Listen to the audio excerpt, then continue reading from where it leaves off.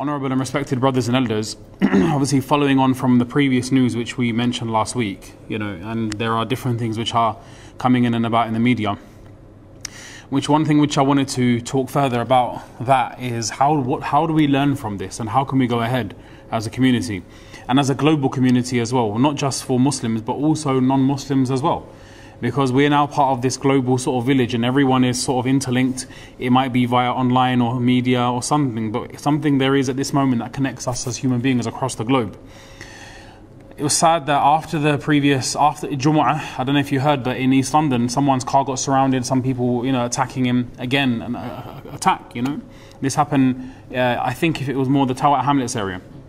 And then, subhanAllah, just the day before yesterday, 5 masjids within the Aston area, 1:30 to 2 in the morning, and 5 of them got quite badly vandalized. Windows were broken, and subhanAllah, this is only going to increase. These things are only going to increase. And this is why, what it is that certain political or certain MPs have called for our government to recognize Islamophobia and give it a definition, which I'll come to and I'll talk about that in a bit. But what I want to talk about very, very briefly, because obviously there's only so much we can cram in, is understand that halat and conditions always befell Muslims from the beginning of time until now. Always halat and conditions have come. That's something we can never change. Always remember that. You can never expect that there won't be difficulties. It's not possible for there not at any time to be, it's not possible for there always to be good conditions, always good ahwal, always good moments. We're going to have our ups and downs, because this is what Allah subhanahu wa ta'ala mentioned, didn't he? And I mentioned the verse last week, وَلَنَبْلُوَنَّكُمْ بِشَيْءٍ مِّنَ الْخَوْفِ وَالْجُوعِ وَنَقْصٍ مِّنَ الْأَمْوَالِ وَالْأَنفُسِ وَالثَّمَرَاتِ إِلَى آخِرِ الْآيَةِ. Allah subhanahu wa ta'ala will test us. Money, wealth, health, children, body, and so on. So these are things, it is inevitable to happen, which Allah will test us. Even if you look in Muslims, the Prophet sallallahu alaihi wasallam, Sahaba, the best of all times. According to us as Muslims, it was the best era ever. And we see that even when Muslims suffered, like in Uhud, 70 Sahaba became shaheed, 70 of Sahaba, Allahu Akbar. Major figures in Islam. However, what happened was that after they came back from the Battle of Uhud, did the Prophet ﷺ, did he lose hope? Did he give up? Did he feel, did he throw his hands up and say, this is something which I can't do? Never. He never uttered anything like this. He knew halat and وَتِلْكَ الْأَيَّامُ نُدَاوِلُهَا بَيْنَ النَّاسِ. Halat and conditions will come. Sometimes you will win, sometimes they will win. Sometimes you will be on the upper hand, sometimes they will be on the upper hand. You will be on the receiving end, sometimes they will be on the receiving end. However, one thing, right, is that beyond a physical loss of the ummah, beyond a financial loss of this ummah, the biggest loss which wallah qasam we need to lament more than any loss is the loss of mentality. Zahni loss. Let me just clarify what I mean by that.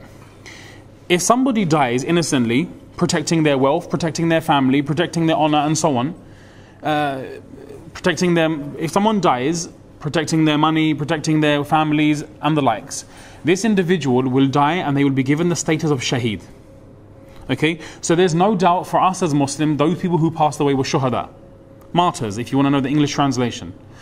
Now, the Prophet ﷺ, obviously he knew that about the Ashab al-Badr and Ashab al-Uhud, the people that suffered in Uhud. However, Sahaba, they always bounce back stronger because they were mentally strong people. Mentally strong people. Today, we have lots of Muslims, but they're not mentally strong. Everything which is ghar is attractive. Everything which is outside seems attractive, meaning that they've lost their kind of legacy. Muslims have lost their legacy. And why we lament this more than physical loss? Because physical loss will be rewarded by Allah in the akhirah. But God forbid if there's a mental loss where people become despondent, people lose hope, people think that Islam has finished or something along the lines like this, these individuals, they will suffer gloom in this dunya and also in the akhirah as well. Okay, so it's not all negative. But we need to stop people from thinking this particular way and understand that Islam inherently has so much khair and so much goodness of it. And that is why Sahaba always bounce back. Look at the time of the Mongols. They ransacked Baghdad. The Khilafah of Banu Abbas was destroyed and ransacked because of the Mongols in 1258. But yet despite that, Islam still survived. It went on to produce the likes of the Khilafah Uthmaniyya, the Ottoman Empire, which then went to go, and mashallah nowadays we hear about it a lot on TV, Ertugrul, and this has become a big hit. So Muslims have started to know their history more because of Ertugrul Ghazi. But that was the foundations of the Uthmani Caliphate, which then lasted until 1924, if I'm God forbid I should know this, but either 1922, 1924, in the 1920s. Now this is the thing, that was the longest surviving Islamic dynasty, ruling power that ever had existed. It came after the ransack of the Mongols. It came after that. You see, that's when the real power kicked in. They didn't lose hope.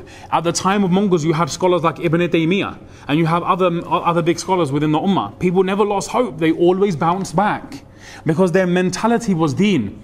Their thinking was deen. Their perception of everything was Islam. When they used to do dunya, it was with the bigger picture for serving the deen. When they educated, it was with the bigger picture of serving the deen. We don't have that anymore.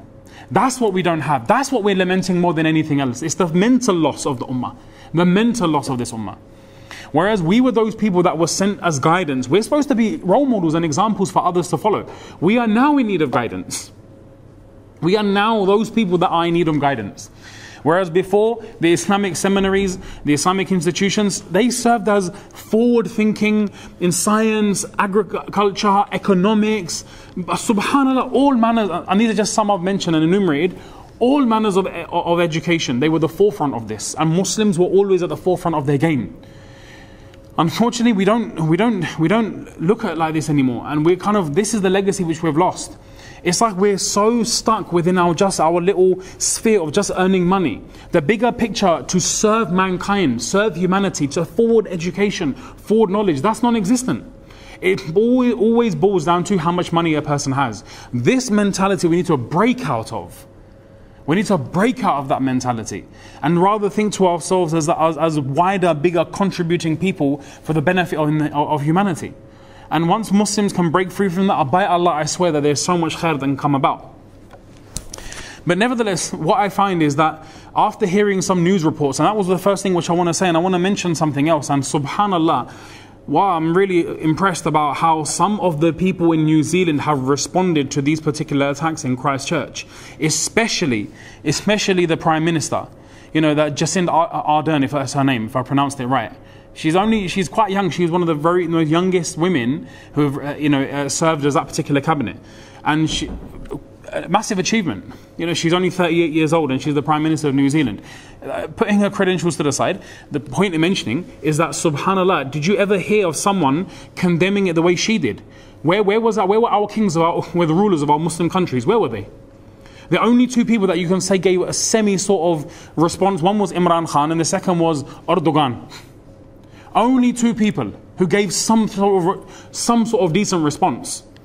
Erdogan, at least the Turkish media were at the forefront. They were mentioning a lot of things, and subhanAllah, there was open du'as and so on. Subhanallah, where is the rest of the world? Where is the rest of the Muslim world? When the Charlie Hebdo thing happened in France, which again, wallahi, Muslims, listen to this very carefully. I'm mentioning Charlie Hebdo, but I just want to add something. We do not support any act of terrorism which kills an innocent person. When that thing happened in France, Charlie Hebdo, when they shot that particular, what's his name, what's the guy? Sorry? Is it cartoonist? Yeah, cartoonist. That's the one, like a cartoonist, and he was making satire, wasn't he, about Islam. So anyway, what happened was they killed that individual, they opened fire on the office, and nevertheless, a terrorist attack was done in the name of religion and to hurt people.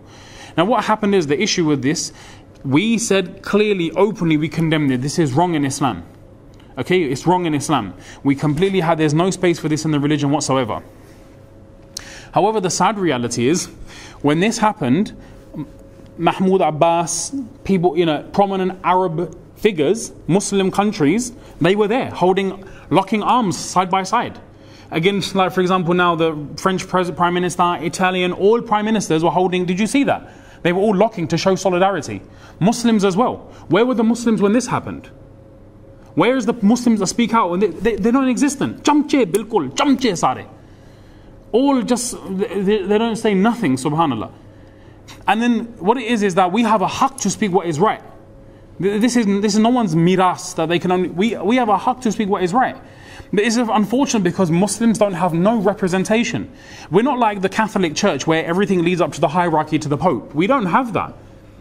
We don't have that. We don't have a figure that speaks on behalf of the Muslims, and this is what's frustrating. The most we have are certain leaders around the world, and subhanAllah, most of them, okay, you heard a few things, some condemnation here, OIC, very kamzor, Saudi, even worse than that. But where's the real condemnation? Where is this, the best response? One of the best responses came from New Zealand Prime Minister herself. And this is why I'm mentioning this. Simple. I respect the fact that she stood up and she was, subhanAllah, and the way she handled and managed the situation was, if anything, I would say I'm very, very thankful for this particular gesture. And as Muslims, subhanAllah, we, as a whole, we should be very sympathetic and very, subhanAllah, thankful that at least someone was open to declare it as an act of terrorism and be open about it and say this was wrong. And subhanAllah, how they showed solidarity, ajib, Allahu Akbar, absolutely speechless. And then it makes you think that, there's a lot more news which is coming out. Obviously, there's a lot more things. Slowly, bodies are being released. Janazas are about to be performed. They had a vigil. They had an adhan. And they were like, we're standing with you because you're our citizens. We stand together with you in this time of need. What I want to add and what I want to mention, has not the time come that we also think to ourselves, right, that Islamophobia in UK is also rising? This is why Sayyidah Varsi and so on, I'm not a political dude, right? But reality is that obviously we have to keep afloat with these things because this is our country. We also care about it. Sayyidah Varsi, right, in 2000, when was it? I haven't got the exact mention, but she mentioned that the issue within the Islamophobia, especially within the Tories, she referred to it as the failure on Islamophobia is desperately disappointing. These were her exact words. The failure of Islamophobia in the Tories is desperately disappointing. And the MCB actually called for a report, and they said we want an independent review into the Conservatives of Islamophobia, which has become rife. Because if you look at Zach Goldsmith, the mayoral candidate, he actually called Sadiq Khan a terrorist sympathizer. You know what I mean? So you have these sort of like these elements of Islamophobia even within the Conservatives. At least, fair enough, they've been able to define or accept definitions of anti-Semitism and so on. And good if they have, alhamdulillah. But as Muslims living in UK, we are also thinking along the same lines, that if the definition of Islamophobia were to be at least defined, which I should also add, Labour and Liberal Democrats have come forward. Labour recognised one, and Liberal Democrats have also jumped on to say we also accept a definition of Islamophobia. Where are the Conservatives, the government which is in power? And that's what we're calling for. But let me make this very clear. At this moment, Conservatives haven't recognised it. As of today, which is, what's the date today? Just in case this goes out, Friday the 22nd of March. Up until now, I haven't heard of anything they've accepted so far. 2019 today. If it changes later on, then obviously consider this a retract. Correct this statement. But up until now, nothing has happened. And why is it a concern for us? Because there are certain reports, right, that are claiming that there's an increase of hate crime which is on the rise. As I mentioned in Birmingham, 5 masjids vandalized in the Aston area, literally like stone throws away from each other. You see the map of where they got attacked. And there are post, obviously last week, some people have experienced certain, hate crimes against them. Whether it be verbal, someone spat at, someone's hijab getting pulled off. This has unfortunately become the norm. And women are more targeted than men. The statistics show women are more targeted than men. But basically, there was a report which had been done by certain newspapers, Guardian, Independent, and so on. They said that a 26% rise from 2016. From 2016, imagine, to 17, there was a 26% increase and rise in Islamophobic sort of attacks. But then a bigger alarming figure than that was the Independent mentioned that in 2000, this was specifically in 16th of October 2018, this is their report, they said that there's a 40% increase on race-related hate crimes. So hate crimes have gone up. By how much? Approximately 40%. They had a figure and they said a total of 94,000 hate crime incidents. 94,000, that's not a joke. And they claim that the majority of these have been against Muslims. It makes me think that obviously we're part and parcel of the society as well. Yeah, look, I'm going to be. Look, don't we also have a fringe element amongst Muslims? We're not going to sit here and say we don't. We do, because unfortunately, a news report from America have said and claimed. I haven't read I haven't gone to the source, but I'm basing it on what they've said. They've claimed that certain IS, so-called Islamic State spokesman, has said that we're going to make a retaliation on this.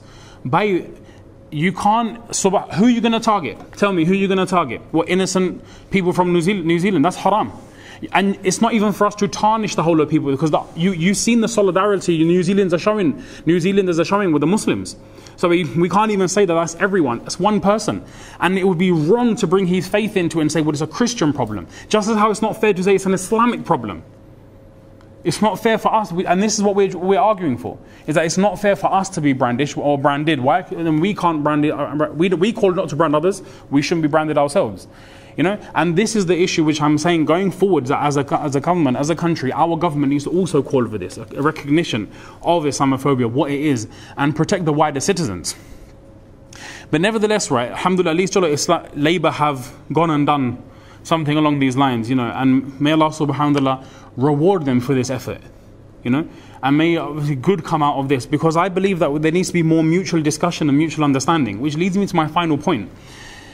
At this moment in time, we can't help but there being a very sort of, you can say, an anti-immigration sentiment wherever we go at this moment, because Brexit is still on the sort of verge, on the edge. People don't know whether they're coming or going, and unfortunately this whole thing of immigration had fueled the feeling of Brexit. Okay, and other things as well, sort of laws being implemented, European, and then there was a slogan, we want our country back, and so on. So these things of having this idea of a foreign power taking over us, we're not in control of our own borders, this has given rise to a lot of anti-immigration, anti-sort of other sort of sentiment. So nevertheless, what it is that I say, if the government aren't going to be too quick on calling a definition and so on, what stops us as Muslims at this moment opening our doors and having open days? Baisab, do you understand where I'm coming from? You know, like subhanallah, in New Zealand now they've had open days where non-Muslims have gone, and it gives them a chance to meet the Muslim community. I'm telling you, there are so many people that go past a mosque and they must think as well, what happens here? What goes on here? What do they talk about here? What do they preach here? What does it look like inside? These are thoughts perhaps non-Muslims have. This is a golden opportunity right now, and I'm saying, if anyone listen to this, share this, and even you guys as well, share these things and concerns with others.